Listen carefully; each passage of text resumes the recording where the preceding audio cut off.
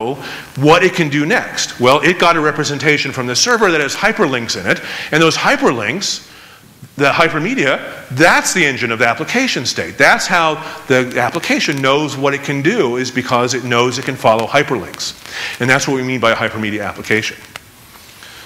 Okay, so HadioOS, hypermedia's application of engine of application state.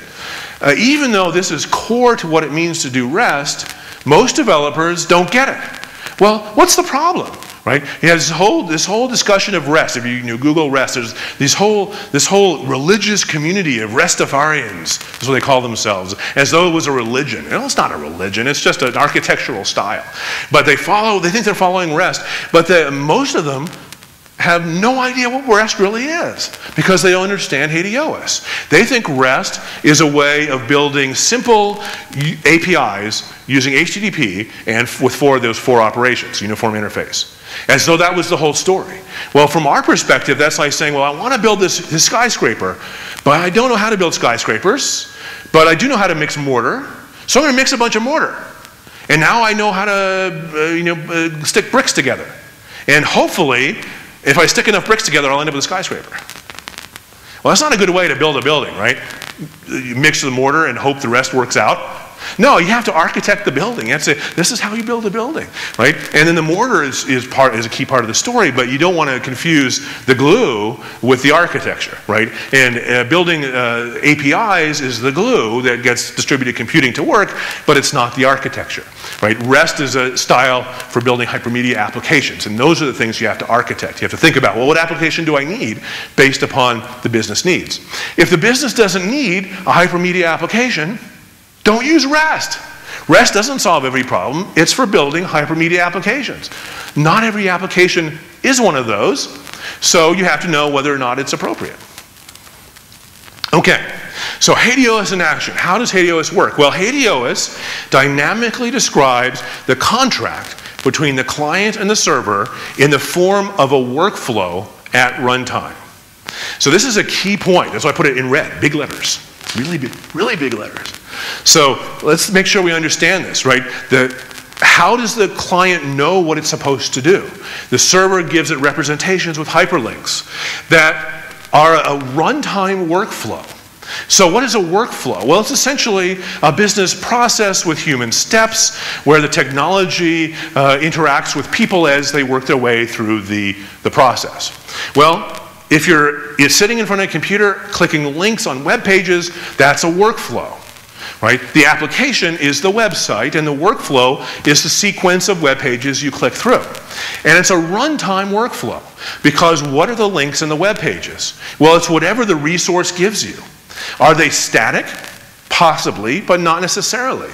Right? If you've done any server web programming, right? If you're building a PHP script and you're building hyperlinks for the client to follow, those can be dynamic. They could be different for every single individual who goes to that web page. They might have different hyperlinks. If you go to your Facebook page, you'll see a whole bunch of links in your wall or whatever. Well, it's different from the next person's. Everybody's wall is different. They all have different hyperlinks. But it's all the same web page, in the sense it's all the Facebook web page, but the workflow is a runtime workflow, and the hyperlinks dynamically describe the contract between the client and the server. That is, of all the things the client might do, it's constrained by the hyperlinks. So what can you do from your Facebook page? You can click the links, you can type in the fields, you can submit the, hit the submit button and update your status and things like that. That's all you can do. Why? Because that's all Facebook lets you do, because that's what it means to use Facebook, right? So that's the contract between the client and the server in the form of a workflow at runtime. Okay. So, key point here, right? These URIs, you can think of them being, they're generally URLs in the case of a web environment. They could be static or they could be dynamic. And how does the client know what they are? Well, the client simply has to have a starting point. One URI it knows to follow to get into the application. And what do we call that? A bookmark. Right? Because that's what it is. That's what a bookmark is. A bookmark is a saved URI you use to start your interaction with an application, right? That's what we mean by a bookmark. So once you follow that bookmark, then it's up to the hypermedia application to tell you what you can do next. And it might be different every time, might not, but it might be different. And it might be different for every user, depending upon what the application is supposed to do. So the links can be contextual, right? What you can click might depend upon what you clicked before. It might depend upon who you are or other context, other application state information. So again, the hypermedia becomes the application state engine. So when we talk about internet media types, we talked about XML and JSON and HTML and some other PDF and some others. Well, those are all standard internet media types, right? And if you're programming at that level, you can go look them up.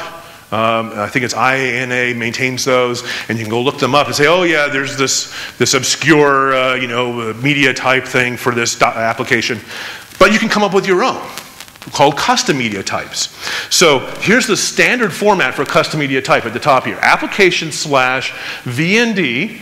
VND stands for vendor, because the idea is that a software vendor would come up with their own custom media types, but it could be your own organization. You can be your own vendor.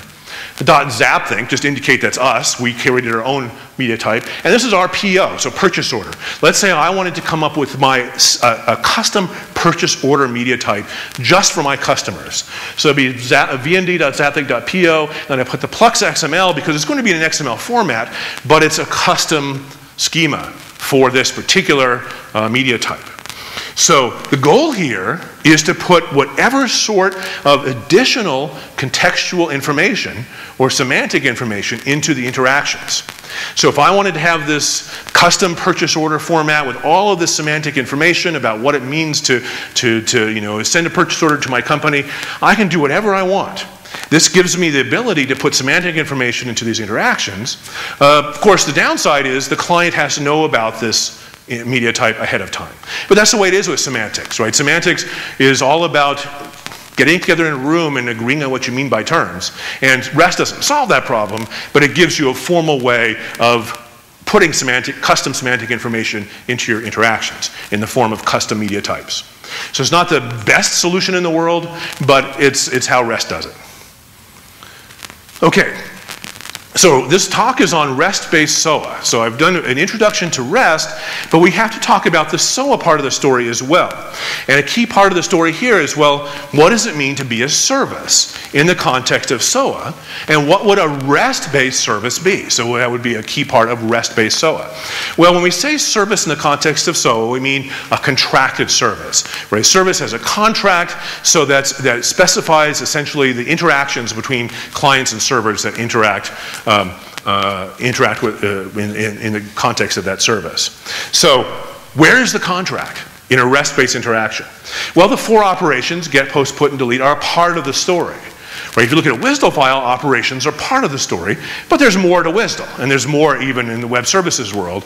It could be, WS policy, content, XML schemas could be part of the contract as well in the web services world. In the REST world, we have the 4 operations, but we also have the hypermedia, right? The workflow at runtime, and we also have contract information in the representations. So what do you mean by this? Well, here's the example. Let's say I want to fill in a form, right? So I'm the client here. I get some page that has a form on it. So what does the server do? It sends me a page with a form on it. And here's a piece of that, right? So there's a form tag. This is HTML, right? There's an action. There's the hyperlink. It has a method. There's the operation. And then what's next? A bunch of form fields, input or whatever, or text area, whatever. So a bunch of form fields. So the next thing, what can the client do now with that web page? They can fill in the form and submit it, right? Or maybe click a link and do something else. But if they want to submit the form, they're going to post to that URI, and they're going to have the post data is going to contain the information that they put into the form. So what constrains that? The form itself. So where is the contract? Well, it's in the operations, it's in the hyperlinks, and it's in the representation that constrains the next thing the client can do. Okay, so hyperlinks create the workflow at runtime. Contract metadata might be in representations to constrain further requests.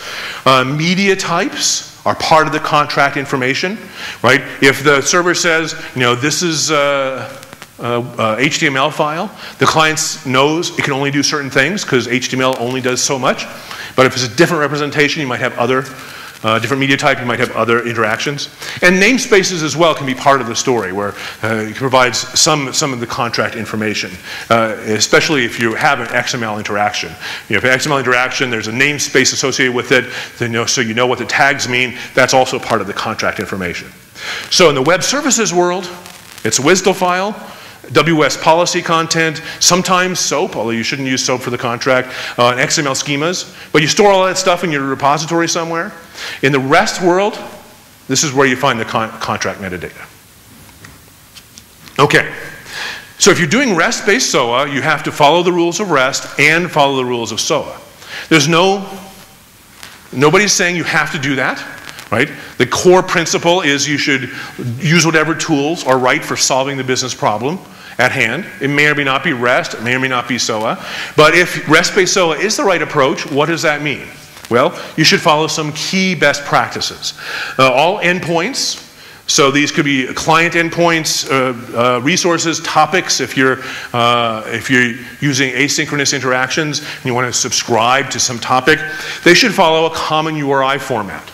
Now, the REST does not necessarily require this, right? You don't have to follow a common URI format, but you should if you want to have a REST-based service. And this is something actually the US Coast Guard did with great success, so that's a key part of that Coast Guard story.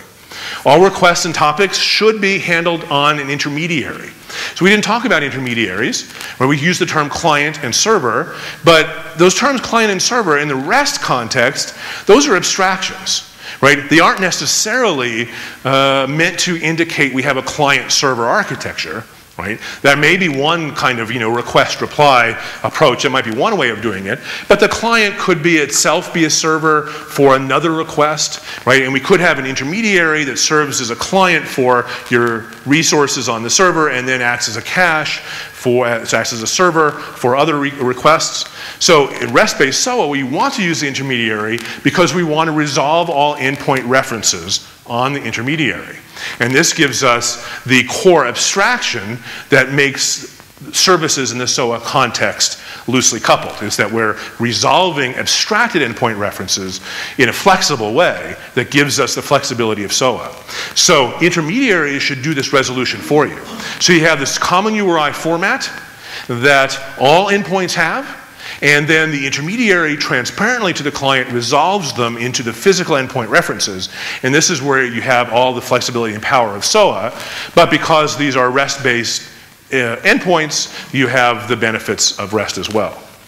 Every resource should have a contracted representation. You may have other representations as well, right? So the resource might give you some sort of contracted representation that basically is constrained based upon the endpoint reference, but there could be other representations as well. So it could be a web form, but you might fetch an image.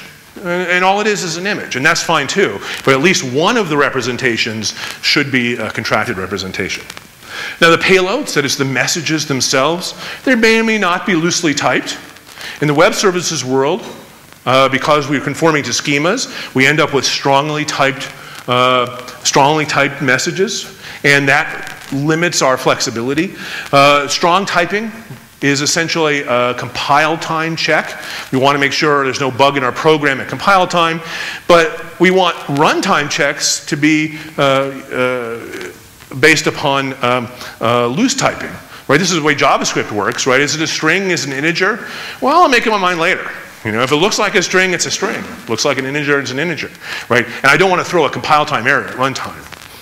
You may contain hyperlinks. Right? Not every payload has to contain hyperlinks, but if I want to build a hypermedia application, it's going to be based on hyperlinks. And it may or may not conform to custom media types if I want to include custom semantic information in my interaction.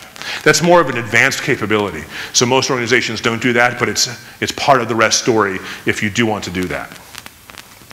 Okay, so differences between web services-based SOA and REST-based SOA. And there's key parts of the SOA story, and we'll go through each of them. So contracts, right? There's a bit of review since we went through this. In the web services world, Contracts are documents external to the participants, right? WSDL files are external to the server, to the client, right? They're stored somewhere else. They're fixed at design time, right? The WSDL doesn't change at runtime, but it's something you design as part of specifying the service itself. So how do you update a service? Well, you have to go through a governance-driven versioning process, which can be elaborate and complicated. And we spent a lot of time talking about this in our LZA course because this is one of the big headaches of web services-based SOA. The REST-based world, contract metadata are in different places, right? The links, the media types, namespaces, and the representation context, right? Representation tells you what you can do next. And it's dynamic at runtime, right? So the contract can change however the server says it should change. It doesn't have to be, but it gives you a lot of flexibility. So you don't have to worry about versioning a REST-based service the way you do a web service. What about operations? Well, in the web services world, right, operations are specified in WSDL, and even though we realize we should have document-style web services, even a document-style web service has operations in the WSDL file, which still have an RPC heritage that gives us no end of headaches. And if you've worked with web services, the operations are where all the headaches seem to be, because every vendor does them differently, and you know, how many operations can you have, and you won't have agreement on. It's a big headache, right? Well, REST solves that problem. Get, post, put, and delete there, we're done. Okay, those are our operations. So we're able to avoid any RPC characteristics. All we're doing is sending and receiving messages. The messages are self-descriptive, and the clients know ahead of time what the operations are. So this gives us the flexibility of essentially freeing ourselves from the RPC mentality. What's the difference in how we deal with data in the web services versus REST-based approach? Well, in the web services world, data, if we're using document-style web services, they are constrained by the XML schemas. So they're strongly typed. Semantic information is largely manual. We can try including, you know, RDF in our web services, but that's a huge mess if you ever tried to include semantic information in web service interactions. So it's typically done manually. We have XML schemas that provide syntactic information, but semantics is largely not part of the web services story. In the REST-based world, the representations can be of various media types, right? So we're not constrained to XML. We can use it if we want, of course, but we don't have to. We can be strongly or loosely typed. Gives us additional flexibility. And semantic information can be specified in custom media types if we want. But as I said, that's an advanced capability, and it's not without its own problems. Right? It doesn't solve all the problems. There's data, by the way, in case you didn't get that. And what about handling state? Right? This is one of the key ones. The web services world, there's no good answer. Right? This is one of the huge headaches with web services, because where do we put state information? Well, we could try putting it on the consumer, the service consumer, either by using HTTP cookies, except that we don't necessarily have HTTP, or maybe we use WS addressing. Well, IBM sort of does that, Oracle doesn't, so it's a big mess. So we don't want to use the client. We could rely upon custom message headers, put state IDs into our SOAP headers. Well, that's not part of the SOAP standard. So we have to customize our message headers. So instead of using SOAP, we're using our version of SOAP. That's usually a deal killer, right? Because now we can't send messages to third parties. So what's the fallback? Well, it's the middle one here. We rely upon the underlying runtime. So we have a traditional ESB, which is which maintains state by spawning threads, which are short-lived objects. Now we have to write thread state to the hard drive, and we can't. If we try to integrate one ESB with another, we have all these headaches where you can't take a Java thread and ship it to some other runtime environment.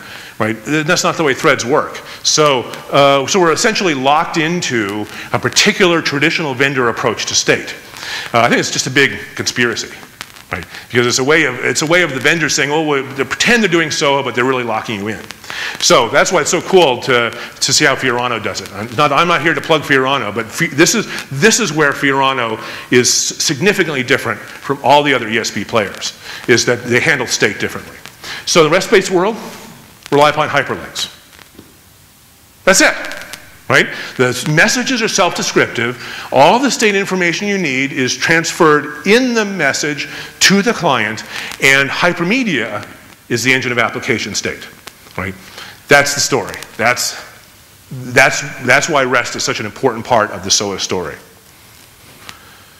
Okay, that's it for my talk, my first talk. So up next is Atul from Fiorano, and then I'll be back with a bit of the cloud computing story. So, there we are. Thank you. Oh, he's just stepping out, so I guess that means there's a time for questions. Yeah. This was a very good talk. Thank you. Just a quick question. You mentioned that it makes sense to transfer a lot of state information to the consumer and let it scale out. So how does that balance in terms of that scalability versus security? Because a lot of times consumers cannot be always trusted, and state is an important part. Well, that's an important point, right? It's sort of the common wisdom, or the common rule is you don't want to let the consumer or the client take responsibility for anything that could screw something up, right? Because you never know if your client is really a customer or just a hacker pretending to be a customer, right? And they can write their own browsers. Who knows what they're going to do, right, if a hacker gets a hold of them? So that's a key part of the story. And it's something we're actually going to talk more about in my second talk, because that's part of the cloud story as well. So one of the things I'll be talking about later this morning is how we maintain resource state on the server and application state on the client. And so the server still does part of the story, including some of the security part of the story, as well as any state information that should be shared across different clients. But one of the examples I'll use is how Amazon does this. If Amazon uses this approach, right? If you're in the Amazon shopping cart, if you view source, you'll see all the state information in the hidden fields in your web forms. And you could, if you're a hacker, you can go in and you can monkey with those hidden field data. And the worst that could happen is you'll screw up your own damn shopping cart. That serves you right. But you're not going to be able to steal anything from Amazon or buy something you don't pay for. That sort of stuff is maintained on the server. But what's maintained on the client? Things that really belong to the client. Right? This is the client's application. If they need to do something on the server, like execute a credit card transaction or change your database or something like that, that's maintained on the server. So the worst that can happen is the client screws itself over, and it serves them right.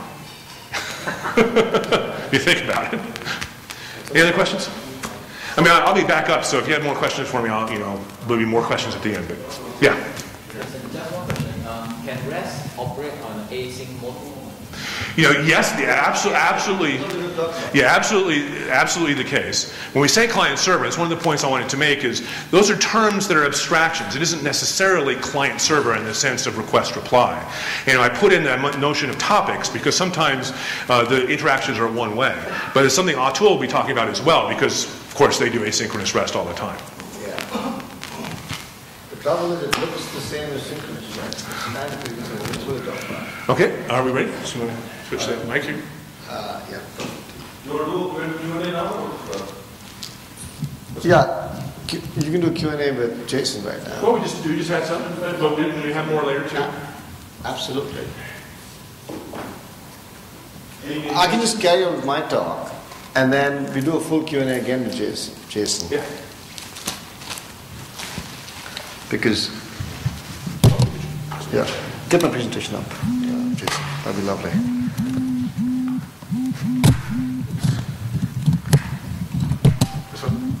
Yeah. Okay, so this is essentially like, think of it as a continuation of Jason's talk, but more in terms of a actual practical example.